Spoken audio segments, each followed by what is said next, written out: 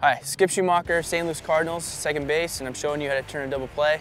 Depending on the runner, you always want to adjust on the speed of the runner. So sometimes I go a little farther in. If it's a bigger guy, I want to give myself some space because he does hit the ball a little bit harder than maybe a leadoff hitter. So when you feel the ball, you usually are going like this, going around it toward the bag, but when it's a double play, you're actually going around it this way to have momentum to feed it.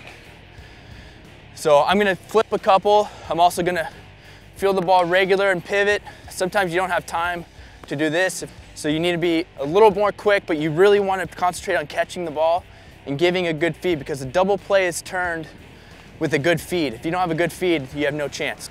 I want to get here and pivot and throw over the top. I never want to throw down here because then the ball will start doing that. So every time I get it, I want to throw it this way every single time. So catch right here, right to your waist, and throw it over the top. This one's going to be a flip, and on the flip, I'm separating every single time. I also want to have momentum to the bag. So when I catch, I want to catch and plant my right foot at the same time. That gets a little bit advanced, but you want to have momentum, catch, and separate so that the shortstop sees the ball every single time. You start doing this, he doesn't know where it's at. So every double play is rhythm, timing, rhythm. It's not like a dance because I'm not a good dancer, but it's almost like boom, boom. You want to go boom, boom every single time. Catch, plant, and throw. Ball to my left, I'm usually going to do a reverse pivot. So you never want to catch a ball like out here.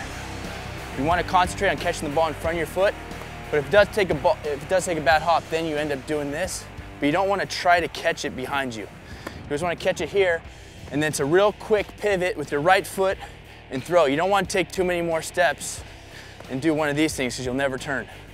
You'll never turn it. So catch, right foot, and again, it's always over the top. You start doing this stuff, you'll never get a good feed. I'm catching it in front, right foot, and throw. One more, catch in front of the foot. The speed of the runner dictates the double play.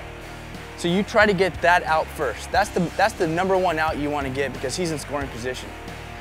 So if you fumble it a little bit, that's fine. Just anticipate on making a good throw here, but know the speed of the runner on both ways.